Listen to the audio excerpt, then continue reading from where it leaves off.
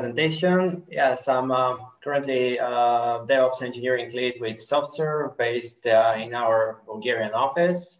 Been with the company for maybe a year and a half now. And what I wanted to show you today is a case study around the project we are working on over the past few months. It's been a really interesting project. And I won't be able to dig into much details because most of the details are really proprietary and we are behind a non-disclosure agreement with our client. But I think it will make a very good high-level architecture overview of the approaches and decisions we took over the past maybe more than a year now.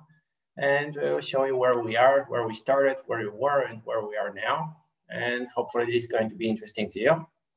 Now, while I'm doing my presentation, I'm going to stop my camera to save on some bandwidth to make sure that there'll be no audio hiccups, etc.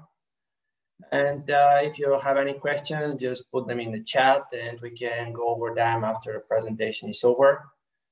We have plenty of time, so thank you.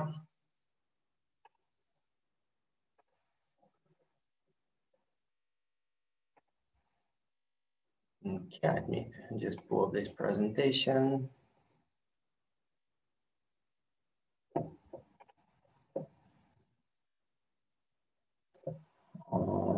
Here it is.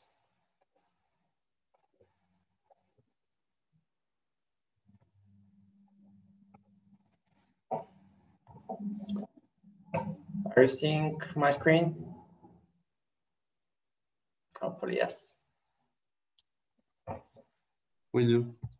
Okay, so as I said, this is a high-level architecture overview of the project and its main challenges. First things first, this was the business challenge was the fact that our client used a microservice-based application that needed to be redeployed very frequently. This caused a great deal of hassle with all their redeployments because of the various bits and pieces which needed to be done manually. They have started this application like a combination of a platform as a service and software as a service approach, which means that sometimes they just sold this application for their clients for self-hosting, like a software package. And they weren't very cloud focused in this manner. This was supposed to run on pretty much every type of infrastructure that it's thrown at. And right now they're transitioning to more of a software as a service style hosting, focused around cloud provider, mainly GCP at this point, Google Cloud Platform. When we picked up this project, we had a proof of concept environment built on Google Cloud. The biggest challenge was that there were no orchestration happening on the cloud provider level. And it was just a matter of provisioning a number of VMs and orchestrating them with the configuration management tools like Salt, quite a legacy one as well. And we needed to have this be brought in, let's say, up-to-date state according to modern standards in DevOps and best practices, well-architected framework for the cloud provider, etc. So the customer is a leader in machine learning solutions for data analysis. Their main target audience is enterprise, heavy enterprise in various industry fields like fintech, security, healthcare, and other sectors where it's really a matter of aggregating huge amounts of data. By huge, I mean sometimes scalable up to a petabyte. So This is part of the challenge. Actually, the infrastructure that hosts both the storage and the compute power for their application is super expensive, either on premise or on cloud. So any kind of opportunity for cutting costs was more than welcome. This was one of our main challenges there. The other main challenge was the fact that they needed to do stuff like patches and solution plugins for their application in a rapid manner. Like they needed to have the opportunity to build the plugin today and have it deployed in production in 1 or 2 days at most, which back in the days was not possible.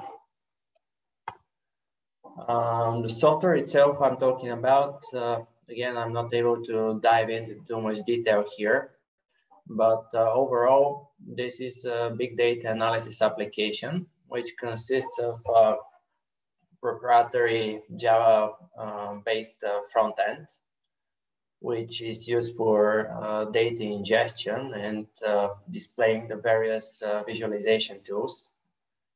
The actual legwork of the machine learning analysis is done in a Hadoop cluster.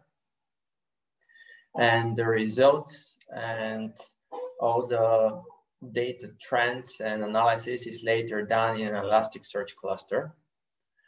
The front end is supported by a MySQL backend, and pretty much all the stateful data that needs to be kept for regulatory purposes is kept in an object storage. In case of Google Cloud, this is the Google Cloud Storage Engine buckets, similar to S3 and AWS. Overall, this is a stack.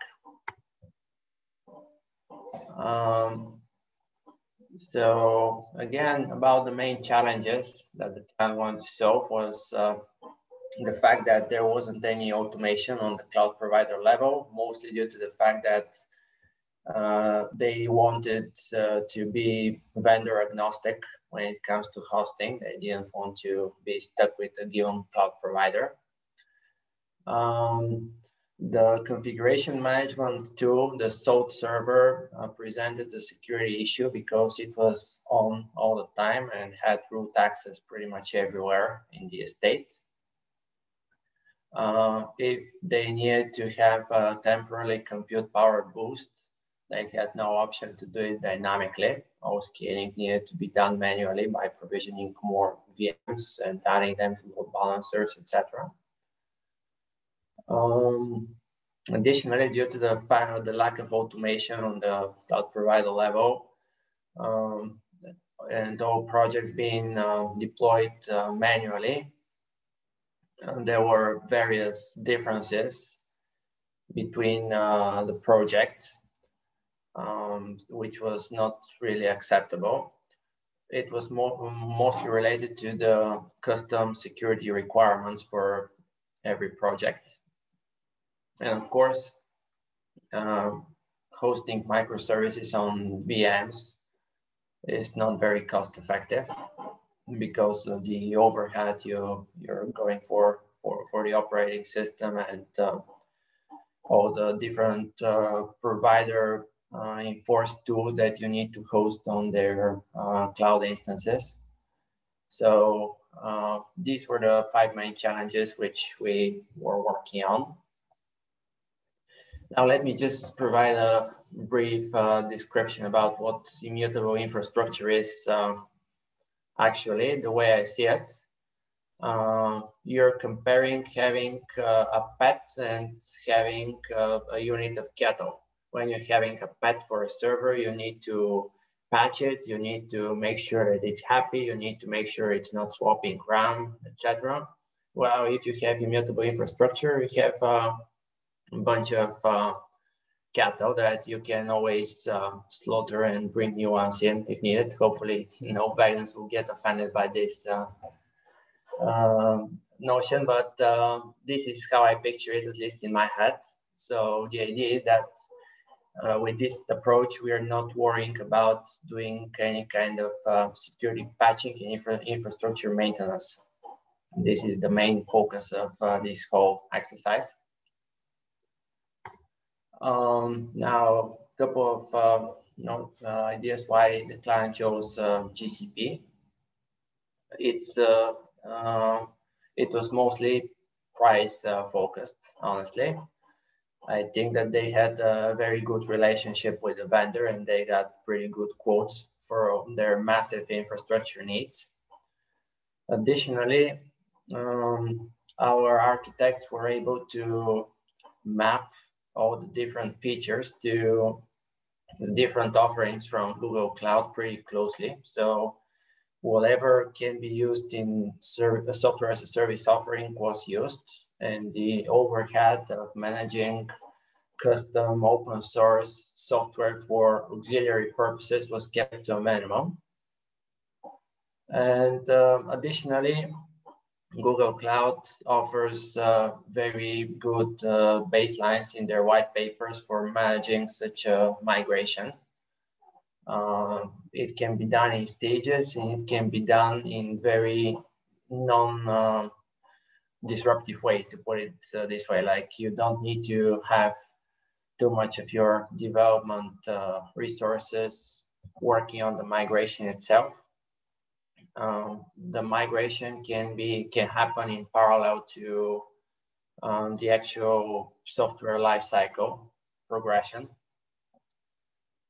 And I'm not saying that any of those features are not applicable for any of the other cloud providers like Azure or AWS or even pretty much everything else, but probably the main point here was the cost.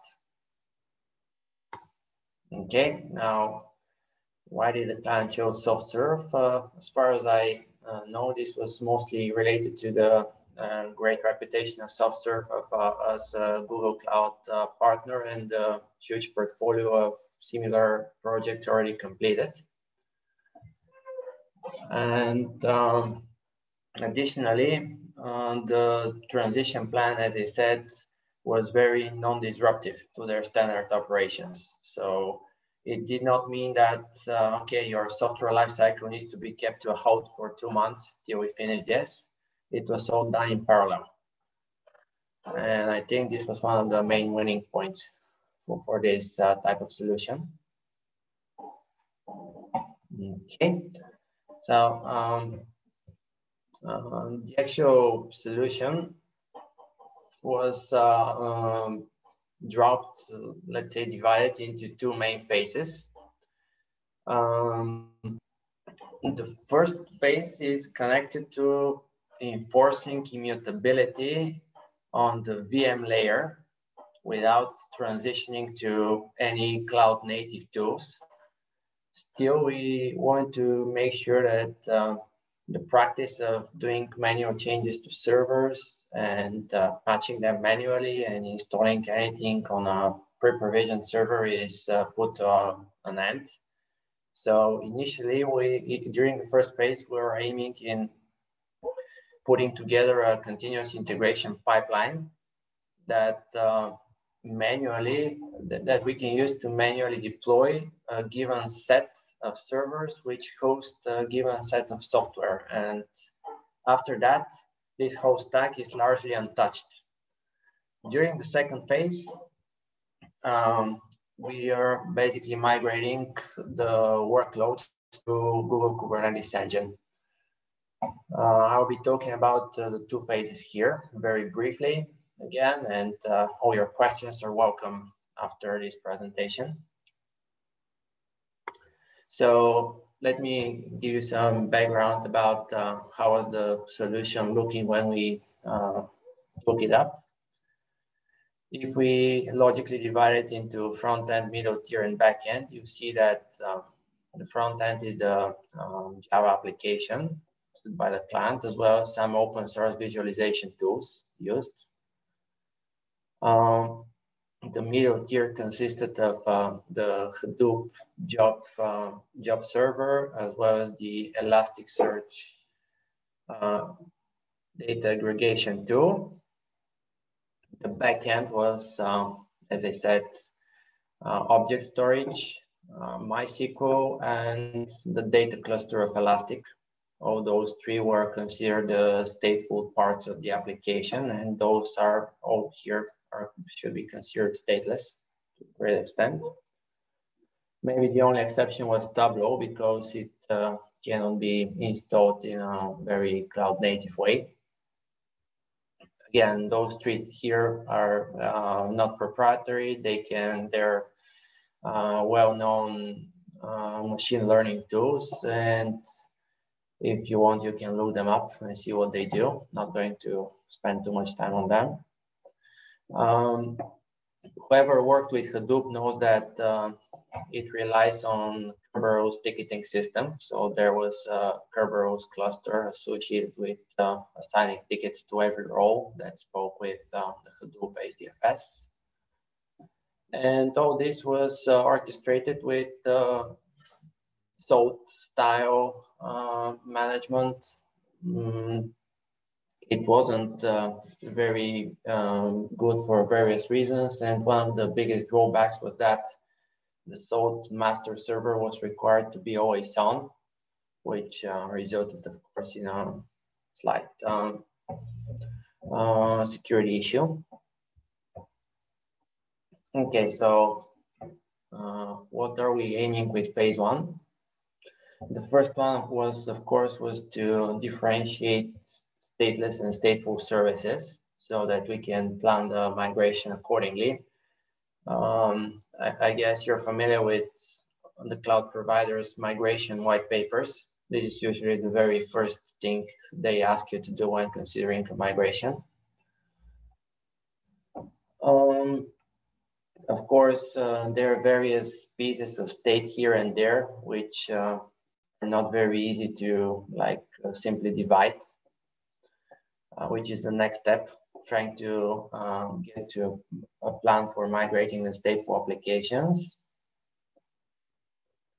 We also needed to build out tool that can provision all the required network resources, network and security resources from the cloud provider. We also were challenged with picking up a good security solution to work with this environment, because using an open source Gembox as for SSH tunneling and for other needs was not ideal. And respectively, we are supposed to put everything in a continuous integration pipeline. So the actual steps went.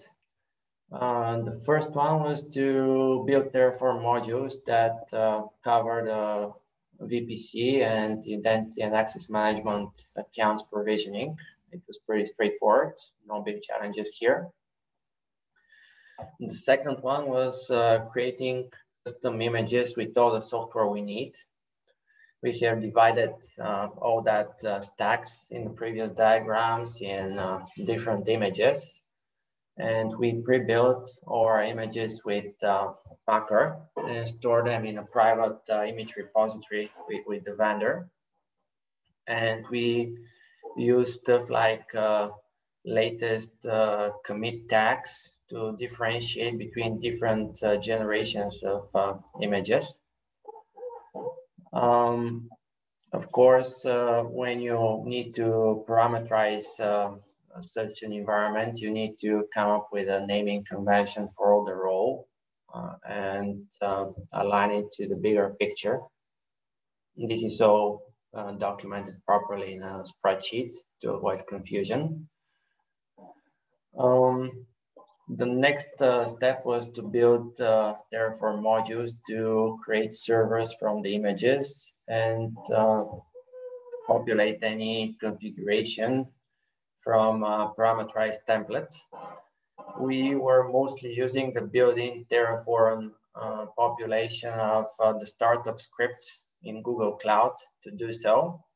Here and there were some custom Jinja templates, which were populated with Python code, but it was mostly left to the startup script to populate a given configuration template from the Terraform outputs on the corresponding module. Afterwards, we have a Terraform module that creates all the different storage solutions. By storage solutions, I mean three things mostly. And those are the Google Cloud buckets, which contain the immutable objects. Those are the Cloud SQL databases, which are used as the application backend. And those are the persistent disks attached to some servers, which should be considered stateful because we don't want to lose data on this application when we recycle the server. A good example for this is the Elastic Data Cluster. We don't want to pull the snapshot every time from the backup, which is in Google Cloud bucket. We would rather just retain the file system from the previous deployment. The other thing, this is a necessity that came as the project progresses. It turned out that since we are not really able to get to an ideal immutable state, like very often we needed to do changes on existing servers without actually redeploying them, but still this needed to be done in a secure fashion. We developed Ansible playbooks, which are executed on demand and without having a master Ansible server. It works when Ansible is wrapped up in a Python application executed in a Cloud Run container. Cloud Run is the Google Cloud equivalent, the Google Cloud serverless function executor, similar to Lambda in AWS. So it's used to build Ansible playbooks on demand and execute them on particular clients without actually compromising the security on this. We have also utilized these two prereqs for zero trust access policy enforcement. You can read about it. It's a tool developed by SSH.com. It's proprietary, not very cheap, but it does a very good job of keeping all the security policies aligned with the business requirements, and it offers very good visibility over the history of who did what in the targeted machines. So it's great for heavily regulated workloads like fintech, security, and other areas there. And eventually we put all those modules we mentioned so far in Jenkins pipelines, so that can be executed automatically or on demand. And this wraps up phase one to a great extent. Let me show you the difference that we have according to the previous picture. It's very subtle, but to the very least, we have all the Google Cloud resources orchestrated with Terraform here. As you can see, we don't go in the console and provision servers and resources manually now. It's all done via Terraform. TerraGrunt is used to wrap the Terraform modules so that we are using a root module structure. For instance, when we want to build 5 Elastic master nodes and 5 Elastic data nodes, we don't need to use one and the same module 10 times. We'd rather have we have a root module for Elastic, which has only a subsequent module for the master features and for the data features added into it. So TerraGrunt here is mostly used for ease of management of the modules. Besides that, we also incorporate the prereq solution that allows for accountability of all the accessing that happened to every box. We also use the Google Secret Manager as Terraform outputs to, actually we're picking values from the Secret Manager to populate some values in the configuration files, such as database connection strings, certificate key store passwords, and anything like this. We do via Secret Manager to avoid having any sensitive information residing on the code directly in the Terraform module source code. Of course, the Terraform state is kept on a Google Cloud bucket as well, with all the other long-staying information. And additionally, as I said, we have created this Ansible application that runs on App Engine. Now we have migrated from App Engine away to Cloud Run. Cloud Run is pretty much the same thing, but faster. So back in the days, this was the picture of the application. Of course, everything is being orchestrated with Jenkins as a pipeline. So we're on this step here. Why do we need to go further? One of the main drivers to containerize this application was a slight change to the software architecture of the application. Hadoop-based jobs are batch-based, and now our client has some use cases for enforcing real-time data streams for their data analysis tools. So for the newer version of the application, they're replacing Hadoop with another solution. This was a good grounds for containerization, because if you self-host your Hadoop, how we did, it's not very, let's say, container friendly. So getting rid of Hadoop was the first sign that we need to containerize. Of course, we already mentioned that having containers is usually cheaper than having virtual machines.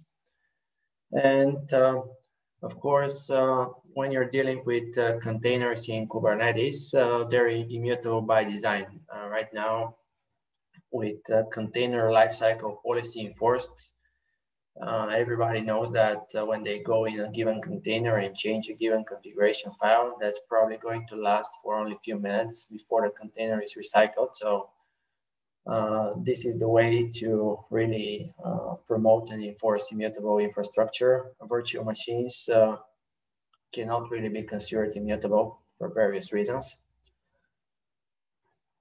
So what are the stages here in phase 2? The first stage was adding a pilot service in a containerized environment, which means rather than redeploying the whole application, we'll just add additional workloads to the existing application, make sure that it can talk network-wise with the existing services, and try to process some workloads with it. And the second stage is to implement a drop-in replacement architecture of the original one, and funnel some part of the traffic through it by means of manual changes to the front-end load balancers, and process the workloads in parallel, both in containerized and a virtual machine environment. And stage 3 will be to eventually follow the traffic to the containerized environment and decommission the old one. Now, since this is something that happens on every Google project for every customer of our customer, I cannot say that we have completely wrapped up stage 3 everywhere. It's a rather long working process that's going to maybe span for a few more months. Eventually, I can use this diagram to demonstrate the first stage of phase 2.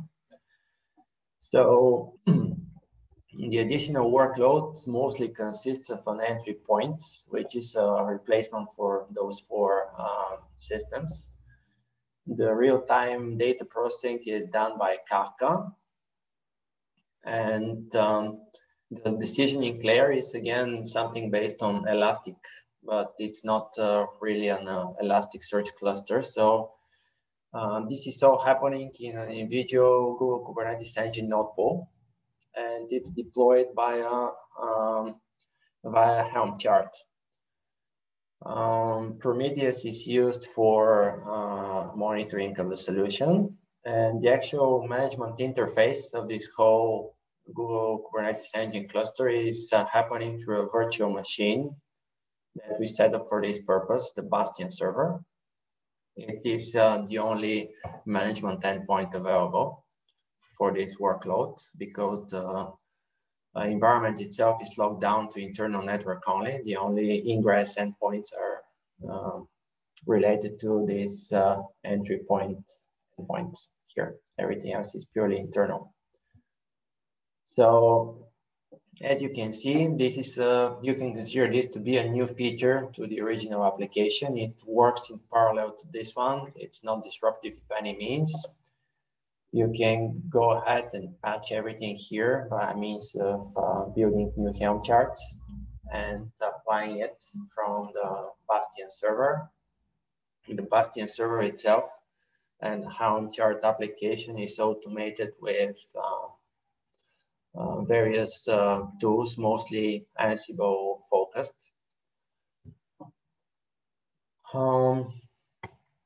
After stage 2, this is what an environment in an ideal state should look like. We are basically building 2 different node pools, an ephemeral node pool and a persistent node pool within the same cluster. The ephemeral node pool holds the stateless resources, and the persistent resources are held within the other node pool. The main difference here is the host node specs. They're different for various reasons. For instance, in here we don't provision much very big storage devices on the Kubernetes nodes because all the PVCs are actually hosted externally on a persistent disks out of the actual Kubernetes node, as well as here the nodes are a bit more beefy with more vCPUs and more RAM, and here they're more lightweight because mostly they need to connect to the PVCs. This is the main goal here. Again, this whole thing is orchestrated with Helm, and there are a few items which are not containerizable at this point. I have outlined them in green for various reasons. For instance, the SFTP solution is something that is again some proprietary.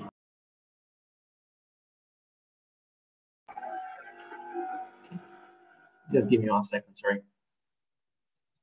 Okay, everything's back to normal.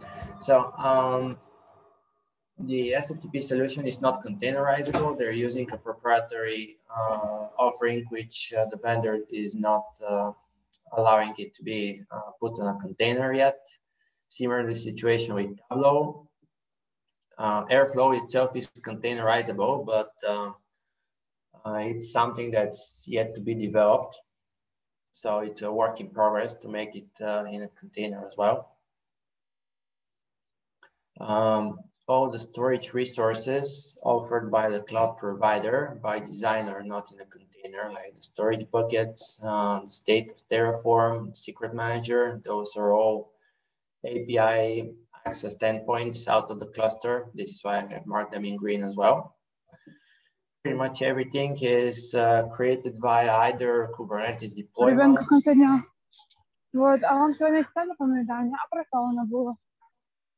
Apologies. Was there a question? Sağda sadece çıkabilir. Okay. Okay. Yeah. Never mind.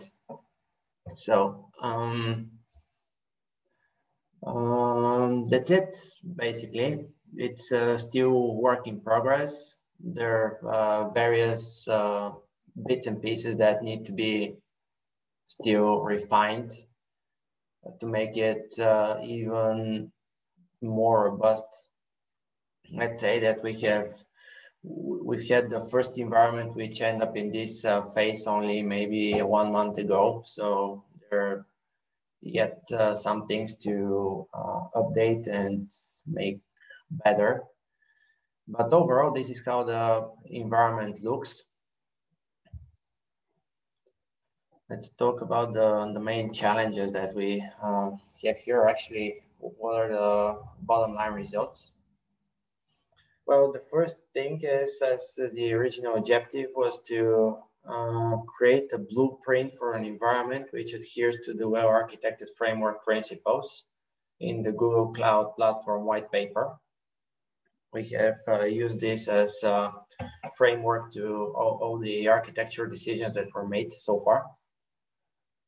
And additionally, we have used as many of the Google Cloud Provider products that we can to minimize the management overhead. Besides the Google Cloud Engine and the Kubernetes Engine, which are the main building blocks, we are also relying on identity and access management for security segregation between different systems. We rely on the secret manager to hold all the sensitive data. We rely on Cloud Run to host our Ansible instance in a masterless fashion. There are many more which I did not mention. Of course, VPC, firewall, Cloud DNS, Cloud Load Balancer, Cloud SQL for database management. All that bits are, of course, added to the mix here. The other objective, of course, is to put everything in a CI/CD pipeline, which can be used both for creating new environments for new clients of our client, as well as for promoting changes to the existing solution rapidly based on automatic tests, given outcomes, and some sort of a predefined software development lifecycle. Which are the main lessons learned?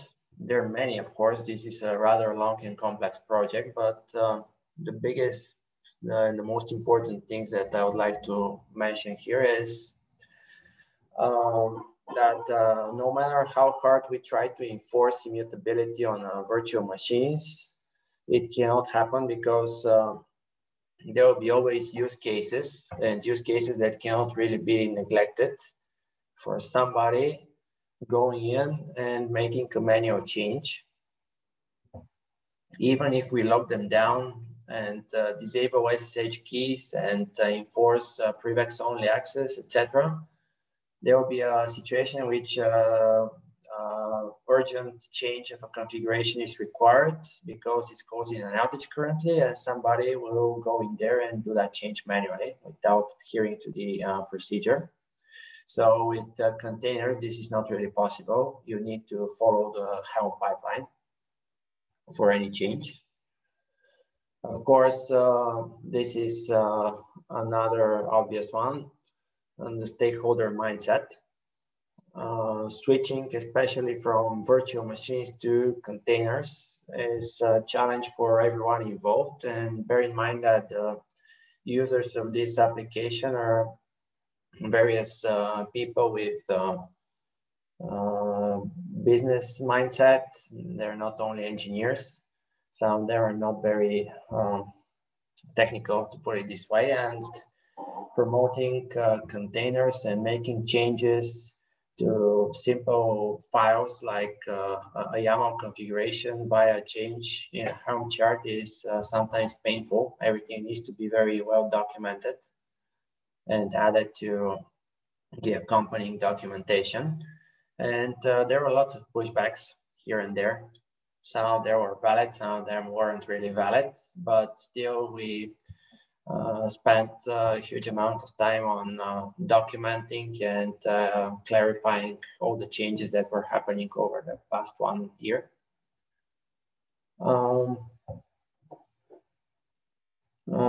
So when it comes to security, the best course of action is always to use predefined tools and products offered by your vendors. In this case, PrivX plus identity and access management by Google provider turned out to be a really good combination. We already underwent several audits for PCI compliance, and most of them were really straightforward due to the inherited security offered by the vendor. So when you need to point out how service A and service B communicate, and you make sure that they communicate only using a service account offered by the cloud provider, you basically cross out various difficulties, like how are you going to rotate the password for this service account, or the API key, or the HMAC key, or the certificates, because the vendor takes care of that for you. And comparing those services come pretty much for free compared to the cost of the infrastructure and the network traffic that the client is paying to Google. So it's a shame not to use them, to put it this way. And last but not least, of course, is transition to container-based workloads is something that's very complex. Whoever says that a team of DevOps architects and a few engineers can lift and shift the workload in a container-based environment, this is a myth. It doesn't work like this. And the application needs to be heavily refactored. You cannot rely on just lifting and shifting anything and putting in a container. It will, I guess, really depends on the application. Something simple like a website might work, but the complex multi-layered architecture, it's really a matter of refactoring it, and sometimes refactoring it very heavily to make it run in a different architecture. And of course, this is far from finished yet. We are yet to implement more and more feature updates. We're yet to implement more new functionality in our pipelines according to the client needs. And the bottom line is to make this cheaper, easier to manage, and very important, of course, completely immutable and secure. And I think this wraps it up. Hopefully you guys didn't get too bored, and I'm ready for your questions.